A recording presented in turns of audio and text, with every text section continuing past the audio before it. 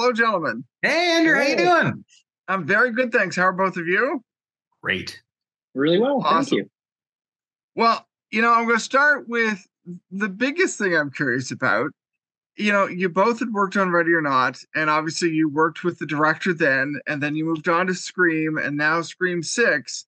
So I'm curious, what was that working relationship like as you moved through from one film to the next and now to Scream 6? Because I'm sure it must make some things a lot easier.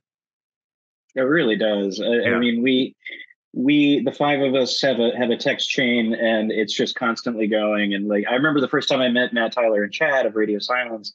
I had co-written Ready or Not with my friend Ryan Murphy, not the Ryan Murphy of American Horror Story and all of those shows, but different Ryan Murphy.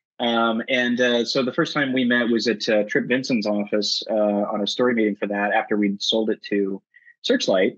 And I knew within probably 5 to 10 minutes, like I want to work with these guys for the rest of my career. We just clearly shared a brain. Yeah. The way that they brought Ready or Not to life, it was like they had just taken a tour through my and Ryan's brains and plucked out these images.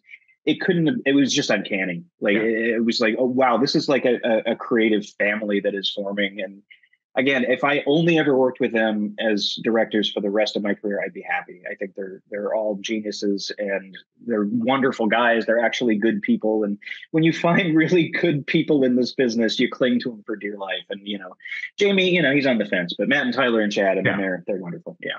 Yeah, I was going to disagree with Guy. Not a fan of those dudes. Not at all, I think. No, I agree with everything Guy said. They're amazing. We're all super close friends. And one of the reasons, I'm the producer on the Scream movies too. One of the reasons we brought them in on Scream 5 was I wanted someone I'd worked with before who we trusted, who we knew could do this, loved this world as much as we did, and felt they could pull it off. And they've been amazing. Well, I have to say, before I do anything else, Ready or Not is still one of my favorite things in so long. And so, thank you. I love what I've obviously seen you guys kind of bring over concepts through these things. So it's fantastic to see where it's gone. I still dream of an idea of a Ready or Not sequel, if that ever, it's a weird concept maybe, but I would love that myself. Thank you. Yeah. We love Ready or Not as well. It's just such a unique little movie, and it's so odd and weird, and like the fact that everyone saw the same vision for that, from the producers to the directors to the studio and the marketing and the cast. Like it's a really special movie for me too. So that's really nice to hear. Well, speaking of cast, that brings me exactly to my next thought is, did you know writing this that you were going to have certain cast members, like for anything? Were you writing to these actors, or was it really just about the characters first, then go from there? I mean, I think for this, it was definitely, we knew we were bringing back the core four. Like we knew we really, one of the things that's fun about a sequel is, the rhythms of the actors, that, it's the Mason Gooding in Scream 6, we knew that we could give him the romance with Tara because we'd seen how wonderful he was in Scream 5. We knew how to write for Mindy in a very specific way because we'd seen what Jasmine could do. So that is sort of a lovely thing. And then for the other actors, it was sort of cast the best people you can. We did really want Samara for the opening because of Ready or Not. That was something that we all kind of talked about. Wouldn't it be great if this could be her? And so we're thrilled that worked out, and she's incredible. On the flip side, when you were doing the previous Scream, were you thinking, okay, I'm setting this up for the future at all, or not at all? Only in really broad strokes. I mean, we never talk about the next one when we're working on the current one, and so we weren't like planning a trilogy or planning a sequel or planning 9 movies or whatever it is. But we did, in the very broadest terms, say what the franchise would need if it were to continue is a passing of the torch to a younger generation. And so that was really the extent of it. It was just like, we want to introduce a new cast that can, carry it forward if the 5th one is successful. Like if we're lucky enough to have a good movie and a successful movie and someone wants to make another one, like let's give them a path to that.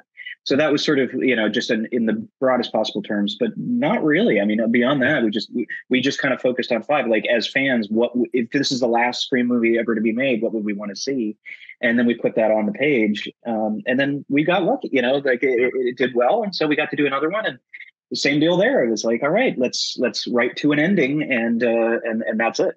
Yeah, we want each one of the movies to really feel like a full meal and not a commercial for a movie that has yet to be made. It's and Right. and it's not, by the way, that's not that that's a bad version of storytelling, but we sort of go back to sort of Wes and Kevin when they made the originals, is they were just trying to make the best movie they could every time and give you a full meal and a great story and not worry about setting stuff up for future. So I think we're almost I'm a little superstitious about it all. We're like, no. Yeah. This is, we're right here. Stay here, Yeah.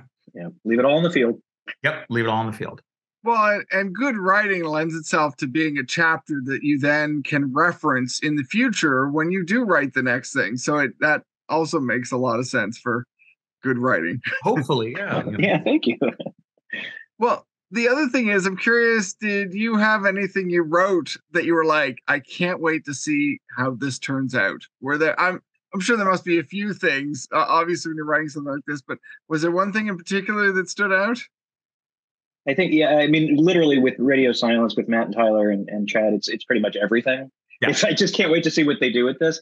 And the same thing with the cast is I just can't wait to see these actors that we, now known for a couple of years deliver these scenes, whether it's action and horror or dialogue and comedy or whatever it is. But for me, I think it was the subway. I think that was the one I was just like, I cannot wait to see the sequence. I can't wait to see how they shoot it. I can't wait to see how the actors perform it.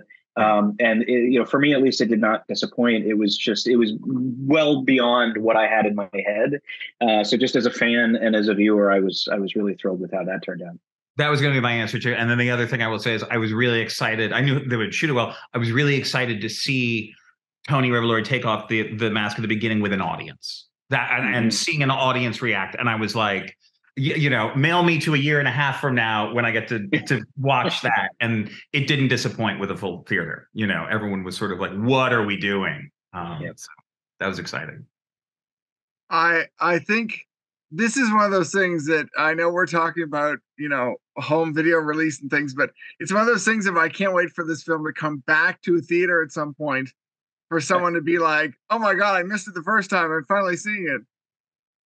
It's awesome. It's a great crowd movie, which was, and we always grew, we grew up, in the era of sort of movie theaters. And so it's wonderful if people want to watch it at home and see it at home but like the more people you can get in a room with you, if you haven't seen it yet, I think the better the experience is.